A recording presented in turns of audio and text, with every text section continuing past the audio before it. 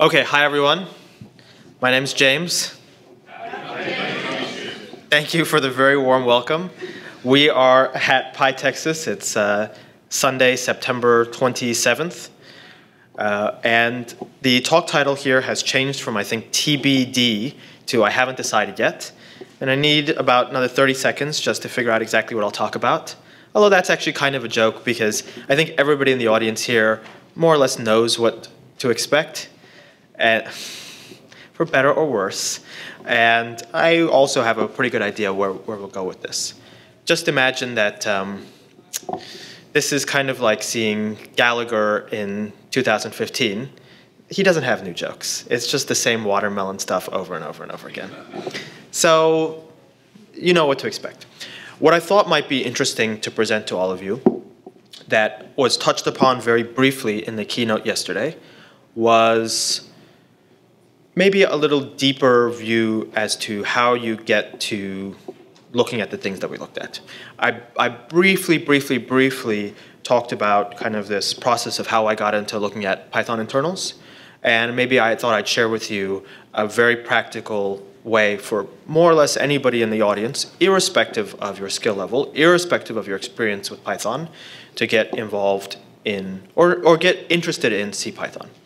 Now, I'll briefly try to give a motivating statement, whether or not this is actually important or not. And I think that you can look at whether this is important in a couple of different ways. One, clearly, if you're at an event, you have to pick between which talks you want to see. So you'll either see a talk about deep internals of Python, or you'll see a talk about some new library in data science or in web programming, some new Django plugin or something of that nature. And you might think that if you're looking at a new data science library or a new plugin in Django, that's actually very immediately useful. It's something that you might be able to turn around and put to use professionally very quickly. And it's something which you might be able to put onto your resume, and it might lead to even a job opportunity. I would say that as a counterpoint, talking about Python internals or talking about deeper topics in the Python language, deeper semantics of the language, deeper understanding of the mental models, the models that are used inside the language, is beneficial, though it may not be as immediately beneficial. You might consider that it's beneficial in the sense that it could be something that is differentiating.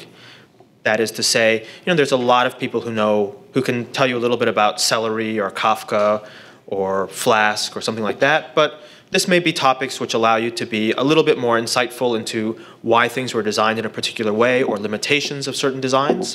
And so I feel that there is at least sufficient motivation for me to expect a little bit more excitement out of the audience.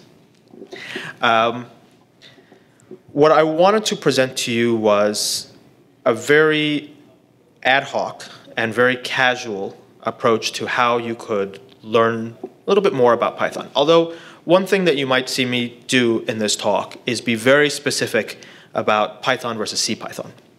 This is really a talk about CPython. It's a talk about Python that's written in C. And you might very reasonably ask, why do we care about Python that's written in C? There are other Python interpreters out there. There's IronPython, there's Jython, there's PyPy. And an argument in the other direction might be that it turns out that CPython is one of the most commonly used Pythons. It's a reference implementation. It's where the language started. There are people using PyPy. There are people using Jython. I'm curious if anybody in the audience has ever used IronPython, because although I've heard a lot about the project, I have yet to personally meet anybody who's using that.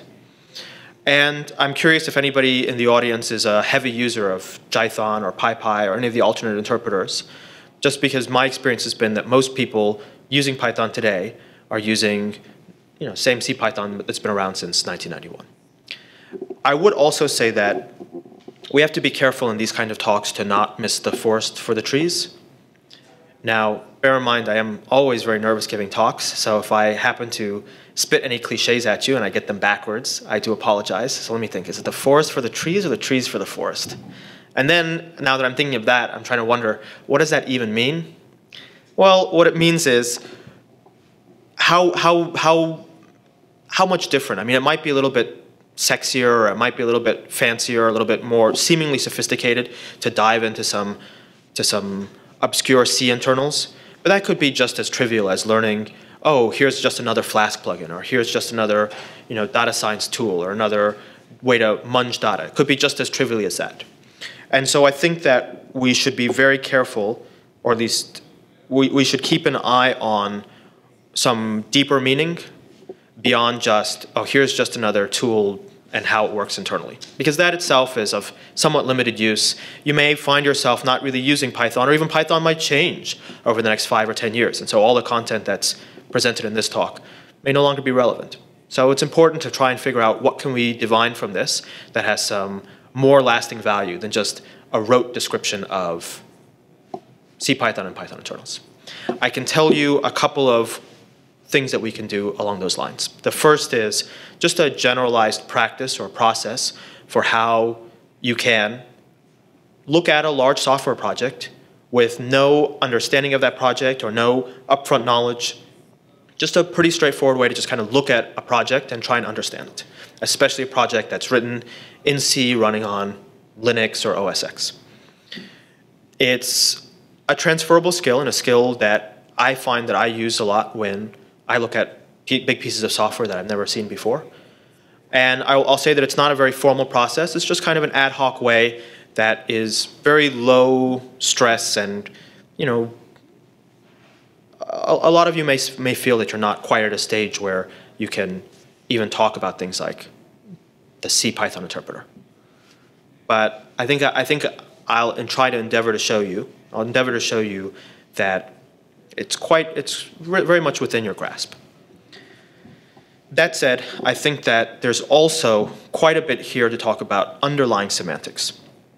And what that means is, yes, if we look at the CPython interpreter, it's just lines of C code.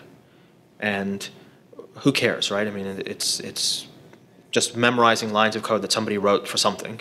And this year it's CPython, and next year it might be some other language. And where's the meaning behind that?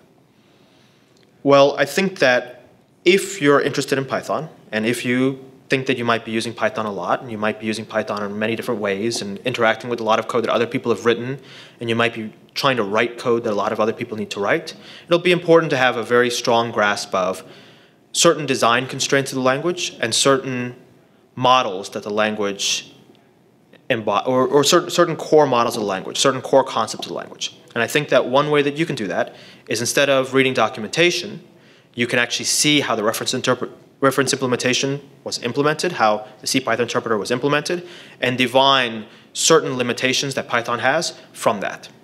So without too much further ado, let's take a look. So the way that I would start this, and the way that I would start if any of you were interested in trying to figure out what's going on under the hoods with Python. How does Python really work? Why is it that this feature works in this particular fashion? Why is it that we see this combination of these two features? Why can't I do this? Or is it possible to do something else? Is start with python.org. Python.org is a great starting point in many of life's problems. And you go to downloads, and you can download the source code for Python 3.5, and it'll download this little tar.xz. And this may, for many of you, be the first time you've ever seen a .xz file, because I know that when I started getting into CPython, I'd been a C++ programmer from a much older generation of C++ programmers, and so we weren't even up to date on all of the new things that are available to us, and I was surprised that it wasn't a gzipped file, but it's an xzipped file. Things change over time. And then I'll actually remove the Python that I've installed here, and I'll show you what you do from that. So you've downloaded this Python 350.tar.xz. So we'll just extract it.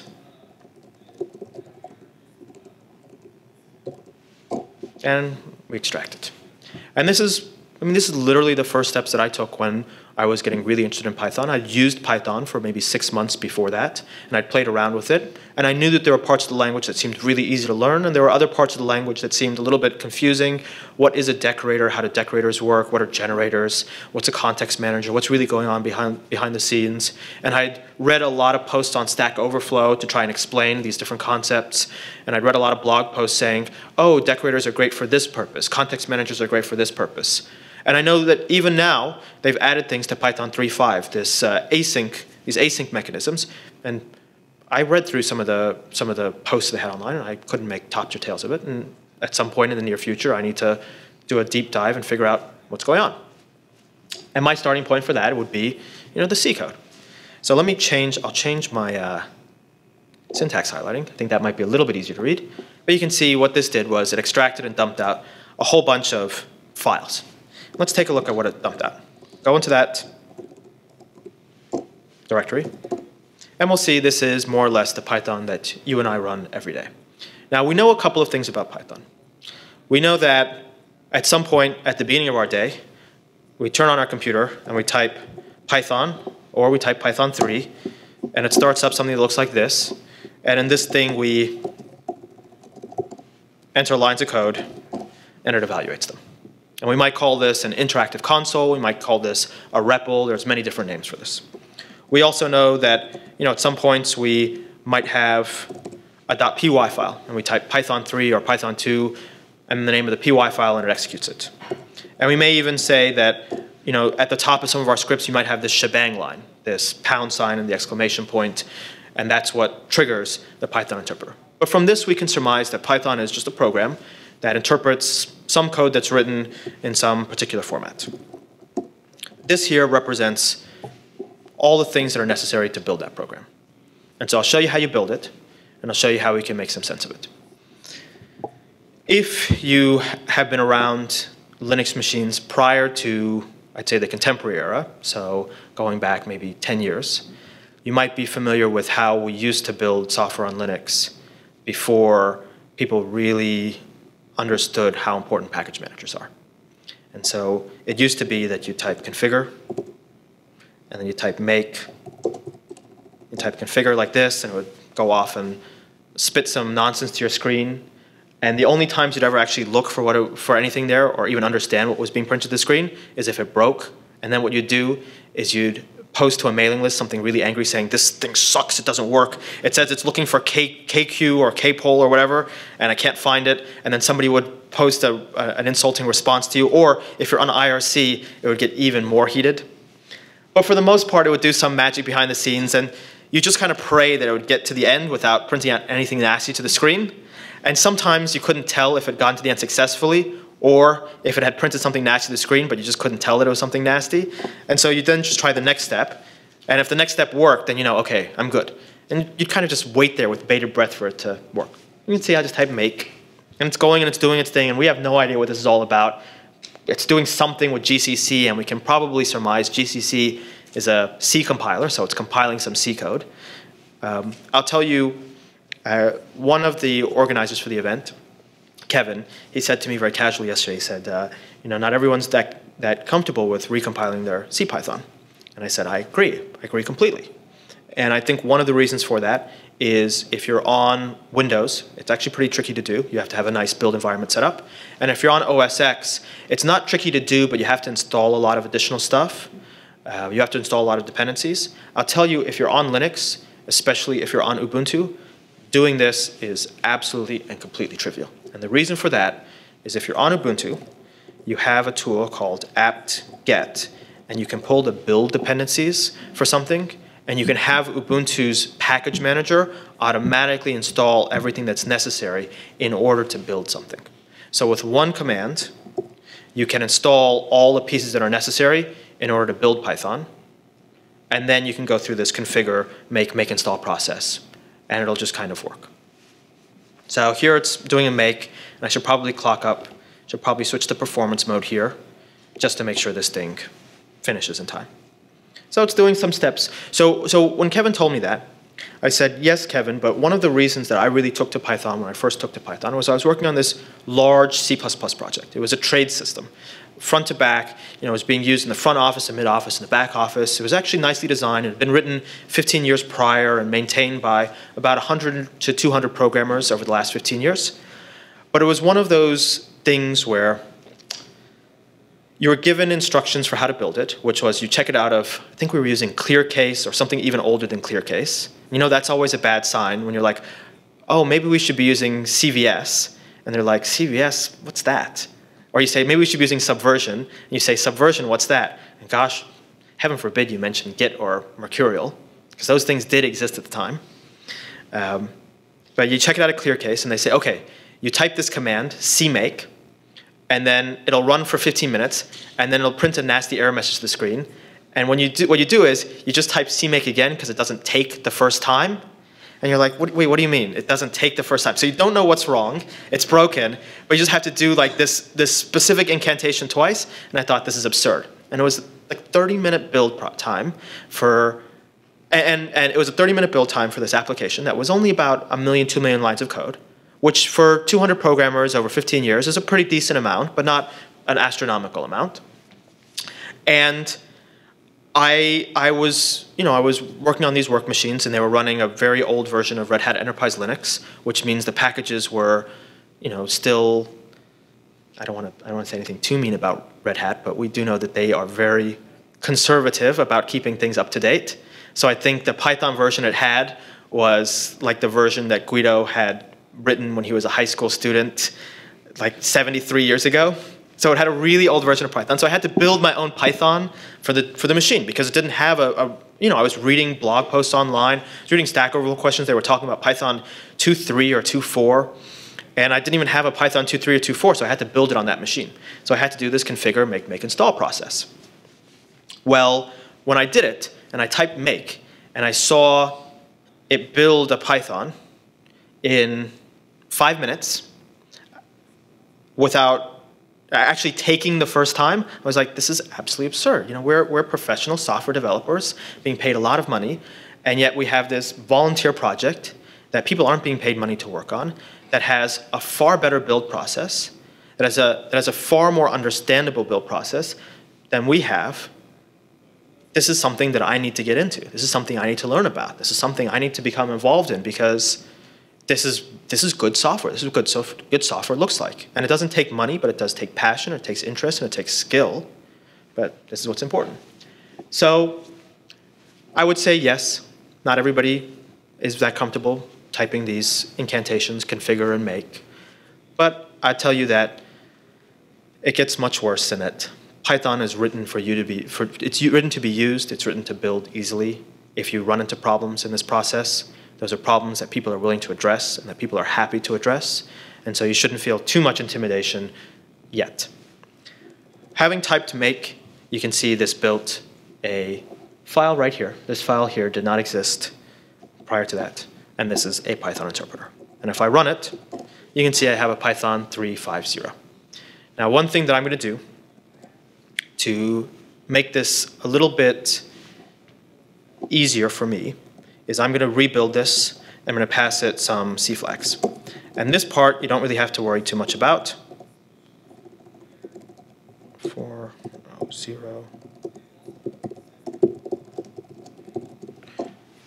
I'm just going to do that to make some of the examples that are coming up a little bit easier. But it's not a necessary part of this. So here, all of us, if we have managed to stay awake so far, should be able to have a built Python. And then we could start looking into that and figuring out some interesting things about Python, some interesting things about how the interpreter works, and maybe, well, look, it actually finished even faster if you build it in parallel. So there we go. We have our Python. Now, what I said was, when I was first getting into Python, one of the first things that I did was I learned about this module. Because I knew I have this interpreter, and I know this interpreter has to be interpreting something. It has to be compiling some code that I've written into something that the machine can run. And I know it's not compiling it to machine code. I know that Python is not like C or C++, where I take source text written by a human being and it compiles it to assembly that's run directly by the machine or run with fewer intermediating layers. I know that it takes source code written by a human being and turns it into some intermediate format that the compiler can understand. And I might have some sense that this is often called bytecode, especially since Java has been very popular for a very long time, and we've heard people talk about Java bytecode for ages and ages and ages. So I know that there's some bytecode here. And I might not know anything about the C Python interpreter other than it has some special instructions that it interprets.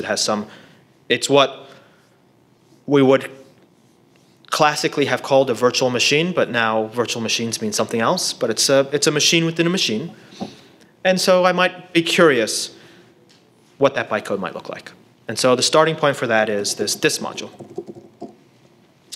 The other starting point that I might have is I might import the inspect module, because the inspect module has a lot of really neat things in it that might be helpful for investigating Python. But usually what the inspect module has is it has things that are interesting for investigating Python from within Python, investigating Python code from within Python. This module is the entry point to investigating Python C code from Python and investigating certain critical things about how the CPython interpreter works. This module can teach you a lot about Python. And you wouldn't think it could, but it can. It can teach you that Python is a very ignorant language, or at least it's a language where the interpreter is very ignorant. And another way that we say this is that it's very dynamic. But the use of the word ignorant is actually very pointed here, and I'll show you why. Let's say I have a function, and all this function does is it returns the addition of the number 2 and 4. This doesn't do anything interesting. And say I disassemble this function, and I look at the bytecode that's run behind the scenes by the CPython interpreter. And we can see the CPython interpreter is kind of smart. It realizes that 2 plus 4 is always going to be 6. So it says, and I'll read this for you, this is the line of code. This is the line of code that it's referring to. These are the bytecode offsets. This is the actual instruction that's run by the CPython interpreter. This is the argument it's given, and this is the interpretation of the argument. So you can see all this function does is it loads a 6, and it returns it. Pretty simple. Let's make this a little bit more complex. X plus y. And then we'll disassemble it again. And we don't have to know anything except we can kind of guess, okay, this loads x, this loads y. It calls something called binary add to add them together, and then it returns it.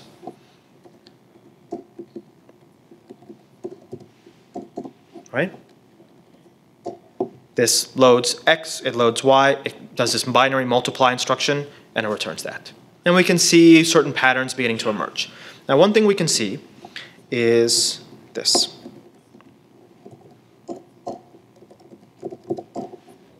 It loads x, it loads y, it calls the function y, calls this call function, which calls the function y, with no positional arguments and no keyword arguments. It does a binary multiplication of the 2 results, and it returns it. Now, there's one thing that we can see here that's very interesting, which is this is all there is to the CPython interpreter. CPython interpreter has no JIT, has no just-in-time. Every single time this function is run, it'll do a load fast, a call function, a binary multiply, and a return value. Call function has no clue what it's been passed. Binary multiply has no clue what it's been passed. It doesn't know if those are integers, doesn't know if those are numbers. You know, I could pass f as a string, and y as a function that returns a number. I could pass x as a number,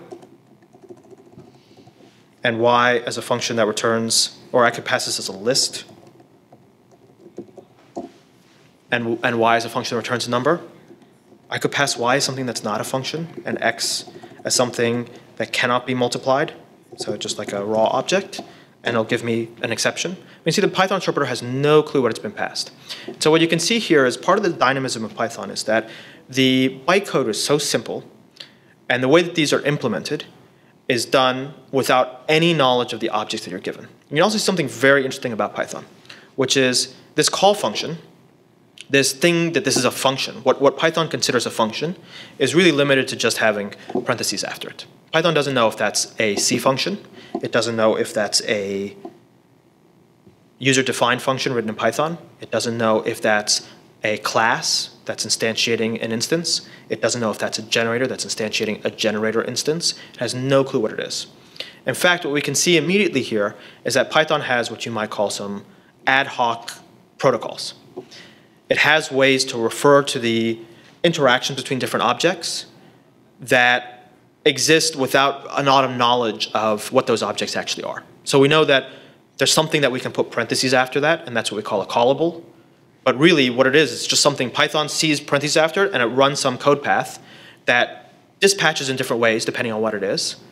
But in terms of the API that's being provided, in terms of what Python knows, it doesn't really know what that is. And so this is actually, I think, already something very useful for us, because we can think if we're designing an API, our API really should think in terms of the amount of knowledge that Python knows. Python doesn't really care if you pass it something that's a C function, a Python-defined function, a type, or a generator. If it can put parentheses after that and it doesn't raise an exception, then that's a callable and it's good to go. And this is, I think, a little bit closer to the core of what duck typing is all about, and a little bit closer to the core of what Python's dynamicness is all about. That Python fundamentally has no clue what's happening when you give it two objects, and it has to go through all of these dynamic dispatch steps to determine what the actual operation is. But at the layer of writing your code, in terms of as the code executes, Python only knows what operations it's performing once it sees those two objects and is actually performing the operation on them. This is in part why Python is very difficult to optimize, because there's no way to provide that upfront information to Python about, oh, these are actually two integers, and you can, X and Y are always guaranteed to be two integers, and you can just put a assembly language integer multiply instruction there. Python has no clue. It has to figure out every single time live, what are these two objects, and how do we determine them? And let's take a look at how that works. So I saw this binary multiply, and I told you that this is not a joke. This is not humble bragging. Literally the way I got into CPython was I built a Python because it was the only way for me to use Python on that machine was to build my own Python, unless I wanted to use Python 2.1 or something preposterously out of date. And then I grepped for binary multiply because I was curious. I was like, well, where does this thing come from? And I'll show you if I grep for it where it comes from. And there's a bunch of different hits, and you can see there's a couple of hits that are a little bit more interesting than others. Every time you see this binary file matches, that's usually something you can ignore. I'm looking for a source code file that talks about this. And you can see peephole and opcode targets, but what seems, and this is documentation down here, but the one that really stands out, and especially stands out if we were doing this demo in Python 2, is this ceval.c. It has the word eval in it, which suggests to me evaluation. Maybe this is a C code file where they show you how the Python interpreter actually evaluates the bytecodes. I think that would be a very reasonable assumption. And in fact, that's what it is. So let's take a look at that file. Now, before we do that, just to simplify things a little bit, I'm going to run a little command over here just to build some C tags so we can jump around without having to do too much grepping. So we'll open up ceval.c, and we'll find binary multiply. Here we find binary multiply. Now, in Python 3, they've actually changed the body of the CPython interpreter, the actual main interpreter loop, to be, I think the term of art here is direct threaded. What this means is that in Python 3, it's a little bit harder to kind of see what's going on, versus in Python 2, where it's immediately obvious that what you have here is a gigantic switch case statement. And if you're familiar with C, a switch case statement is you have some value, you have some variable, and you switch on its value. And so you have some opcode, and these are all the code blocks that correspond to them. And this is what you'd think an interpreter would be. It would be a switch case statement nested inside, keep scrolling up, it's a bunch of junk up here, nested inside an infinite for loop or an infinite while loop, right? It's just a loop that says grab the next instruction, switch to the code that implements it, go to the next instruction, switch that code, implement it, and so forth and so on, right? And that's exactly what CPython is.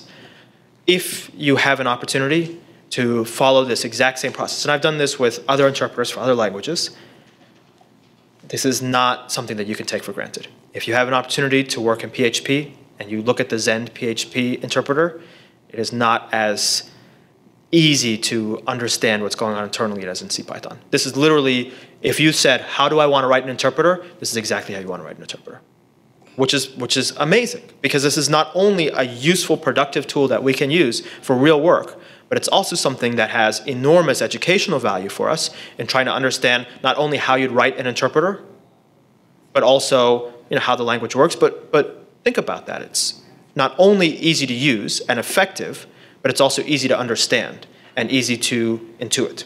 So let's go back down to our binary multiply. In our binary multiply, we can see a couple of things, and we can learn some things about Python from here. Bear in mind, some of you in the audience may have no understanding of the CPython interpreter. Some of you in the audience may only barely know what Python is. Some of the audience, hopefully, know where you are right now. Maybe. But if not, we'll try to do this without any assumptions. So here, having made no assumptions, we see there's some block of code for binary multiply. This is what happens when Python multiplies objects. And let's try and go through this without having to know anything about anything. We'll do this exactly the way I did it. Well, I saw left and right. It's probably the left and the right arguments, right? Because you multiply, and multiplying is binary. You multiply two things. You multiply a thing on the left, the thing on the right, and it gives you a result. And how do you get the thing from the left and the right? One says pop, and the other says top. Well, you could think that we have result values. We have arguments, and we can think, where do they get put? And we have a sequence. You know, the CPython is an interpreter and has to evaluate things. And we might remember from way back in our computer science days that some interpreters are register-based and some are stack-based. And we can see from this very clearly that CPython is stack-based. That you have some stack, and every time you perform an operation, you pull the operands from the top of the stack. And when you're done, you push that operand back onto top of the stack. This is one of the keys to the lightning talk that I gave yesterday, which is every time you have to look at a variable in Python, you have to push it to the stack for something to look at it, or pop it off the top of the stack. So if you can put breakpoints on that, then you can implement read watches. Once you have this left and right value, you call this function PyNumberMultiply. And this is also very leading, because you'll see if you try and follow the pattern between all of these, that you have some of these functions, PyNumber_multiply, that matches up with binary multiply, PyNumber_matrix multiply, that matches up with matrix multiply. Remember, this is Python 3.5.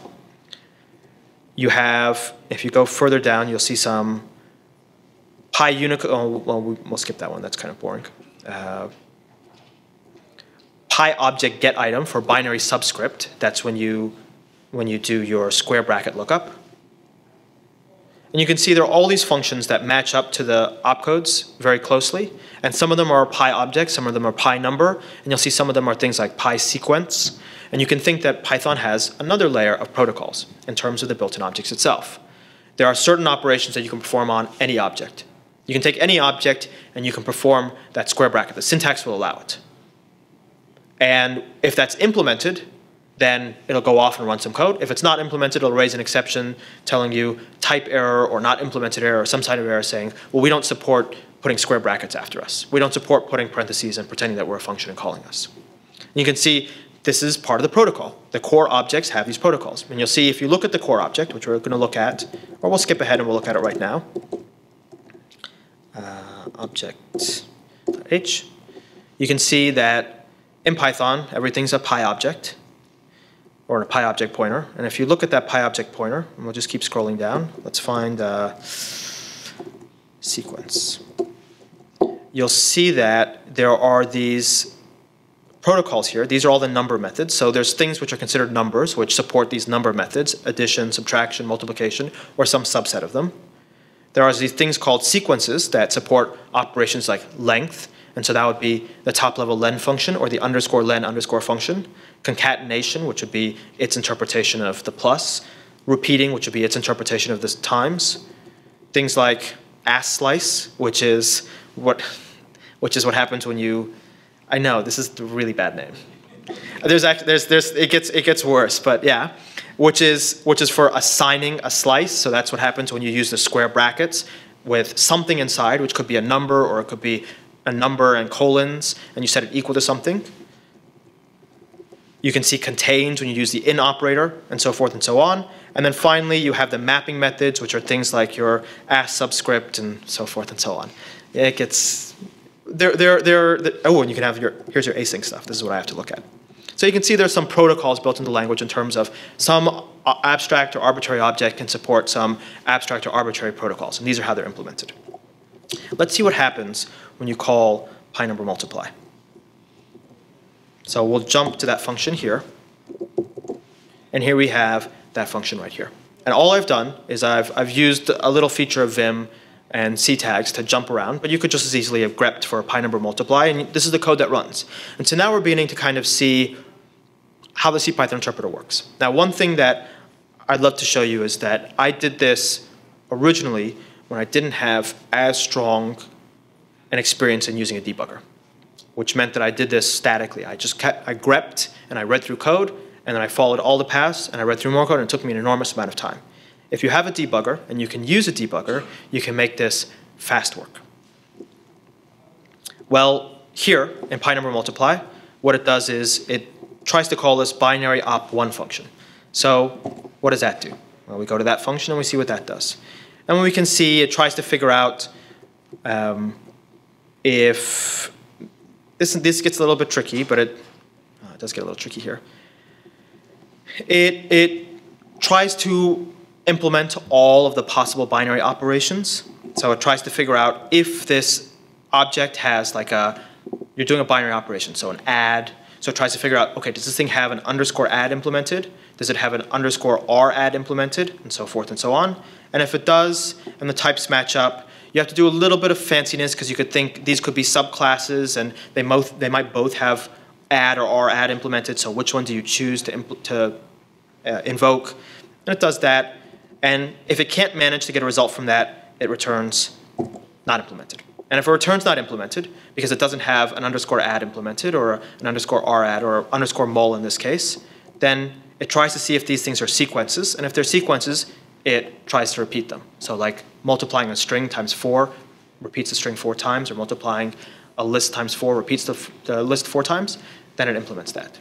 So you can see it's actually that multiplying a string or multiplying a list is the slow path in this particular case. Not that that has that much relevance. You can see this is more or less what happens. So every single time Python sees A times B, it has no clue what A is, it has no clue what B is, so it has to go down this step and determine what is A, what is B, what does the operation A times B actually mean.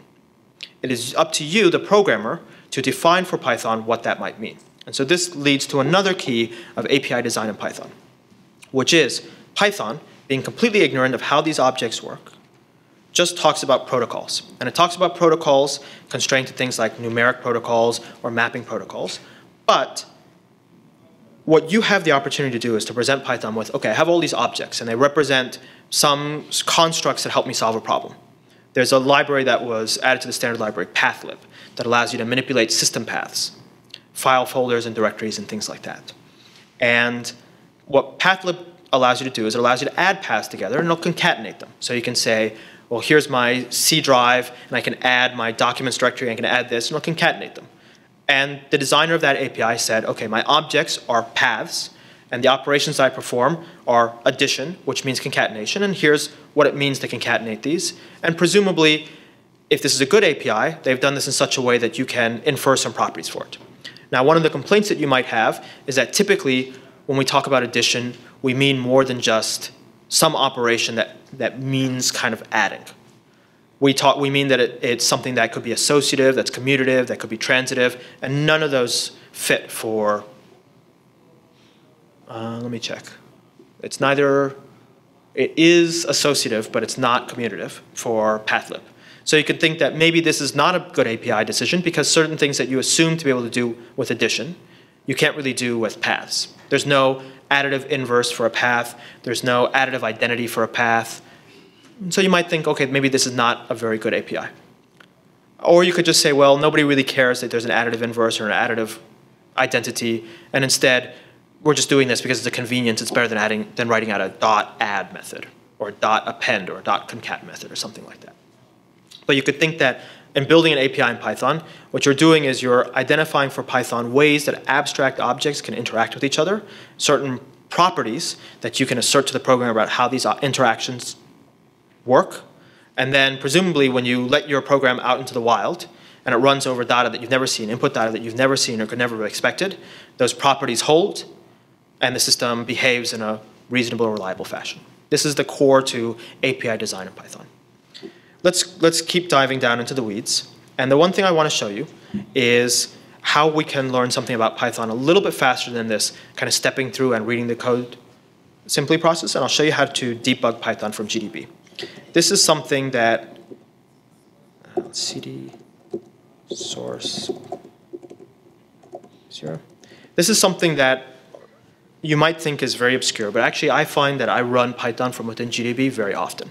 And the reason I find that is especially if you're working with data science, you have a lot of libraries that might be written in C or even Fortran. And a lot of those libraries can cause all sorts of errors. They can segfault, they can break.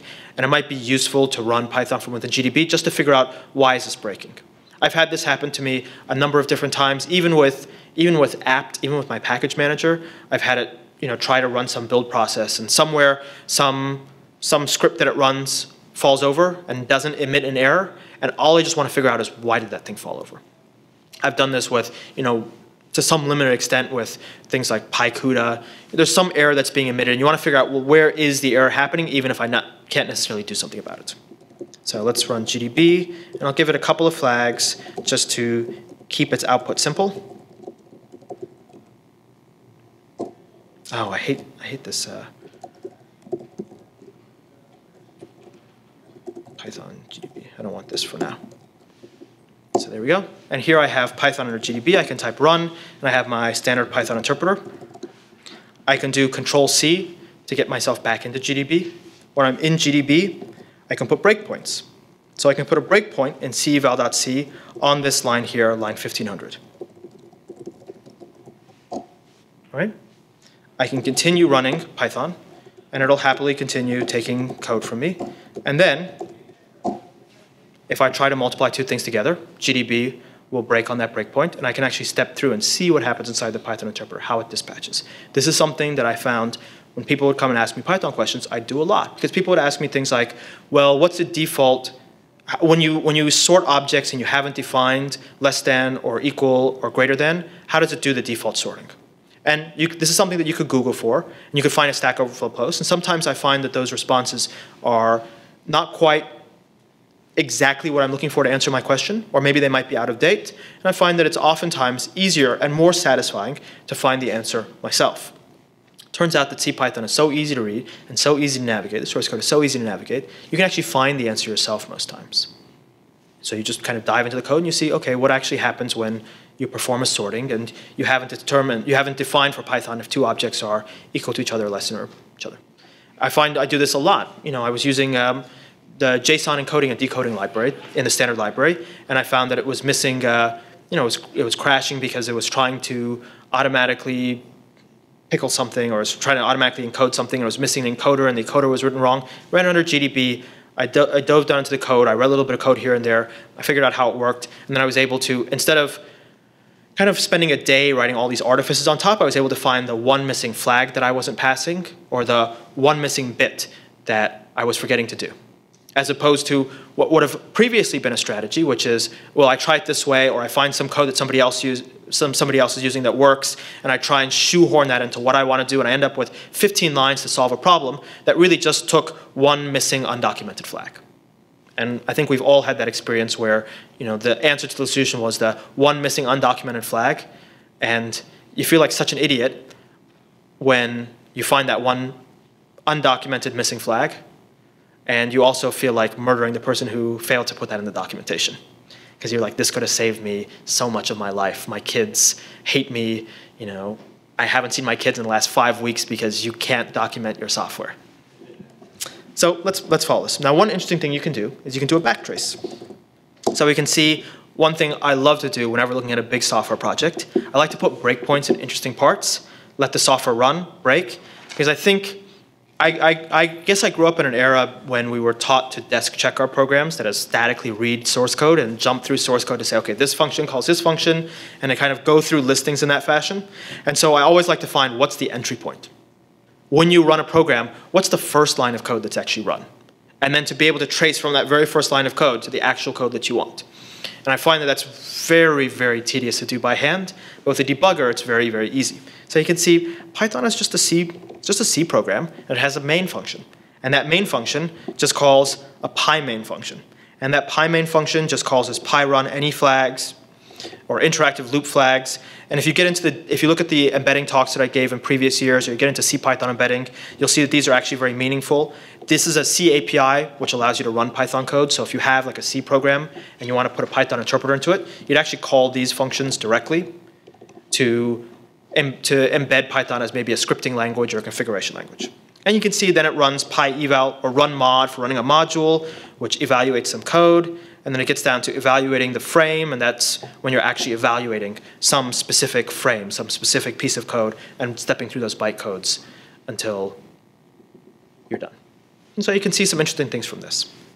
Now, one thing that I'll show you is Python has been designed, CPython has been designed as a reference implementation. And so in many cases, they have avoided optimizations that they felt added complexity to the code, even if they may have been able to speed things up. One of the consequences of this is that CPython is written to be understood by anyone and everyone who's interested. It's also intended to be used. We already feel this when we use Python. Python was a language that was intended to be used by human beings. And it was a language that people are intended to use and enjoy using, as opposed to, I spent a lot of time writing C++, and C++ is a language which it's only incidental that a human being will use it and enjoy using it. And frankly, if there's a choice to be made between adding a zero-cost abstraction that is, perfect of its most minimal requirements on the system to evaluate, but causes great suffering for the human programmer to actually use, well, who cares about human beings? We've got to make the computer happy. Whereas Python has really, the Python designers and the Python implementers have really bent over backwards to make it a language that is pleasant for human beings to use, and only incidentally effective or efficient for the computer to use. And they've done a great job at balancing the two of those. And we can see that Python is, in fact, a very effective and useful tool in real life, and also a very pleasant tool to use. Well, it goes all the way down to even this level, because you can see they've added all of these different things to the CPython distribution to allow you to do things like debugging this really conveniently. So if I backtrace again after sourcing this one file, you'll see I can see every layer of every function that's being run in the C code with interpretations of all the code that's being passed to it. So if I were breaking, let me run this again, or let's continue, and let me do that multiplication inside a nested function. Let's just kind of go a couple layers deep.